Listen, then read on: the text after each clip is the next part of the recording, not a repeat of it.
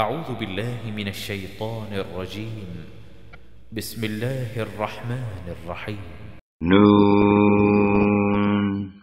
By the pen and by the record which men write, you are not by the grace of your Lord mad or possessed. Nay, verily for you is a reward unfailing, and you stand on an exalted standard of character. Soon will you see, and they will see, which of you is afflicted with madness.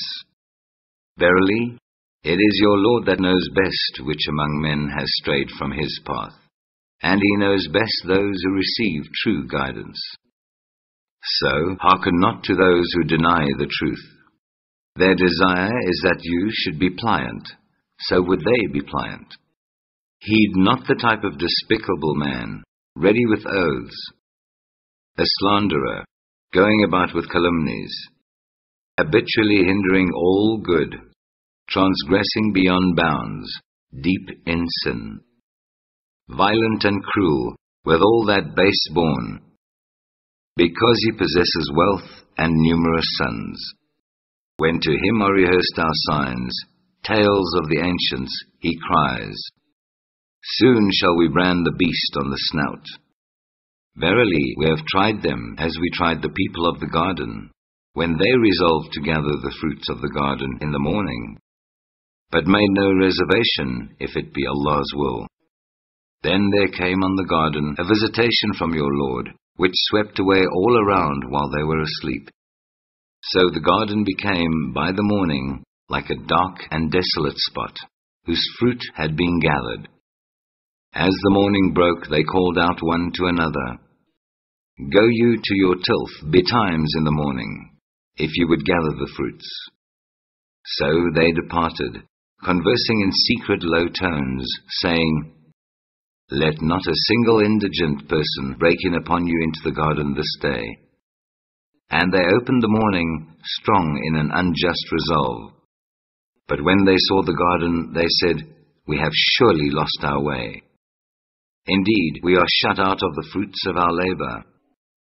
Said one of them, more just than the rest, did I not say to you, why not glorify Allah? They said, glory to our Lord, verily we have been doing wrong. Then they turned, one against another in reproach. They said, alas for us, we have indeed transgressed. It may be that our Lord will give us in exchange a better garden than this, for we do turn to him in repentance. Such is the punishment in this life, but greater is the punishment in the hereafter, if only they knew. Verily, for the righteous are gardens of delight in the presence of their Lord. Shall we then treat the people of faith like the people of sin? What is the matter with you? How judge you? Or have you a book through which you learn, that you shall have through it whatever you choose? Or have you covenants with us on oath, reaching to the day of judgment, providing that you shall have whatever you shall demand? Ask you of them, which of them will stand surety for that? Or have they some partners in Godhead? Then let them produce their partners, if they are truthful. The day that the shank shall be laid bare, and they shall be summoned to prostrate in adoration, but they shall not be able. Their eyes will be cast down, ignominy will cover them, seeing that they had been summoned aforetime to prostrate in adoration, while they were in good shape, and had refused. Then leave me alone with such as reject this message. By degrees shall we punish them. From directions they perceive not. Long respite will I grant them. Truly powerful is my plan. Or is it that you do ask them for a reward, so that they are burdened with a load of debt?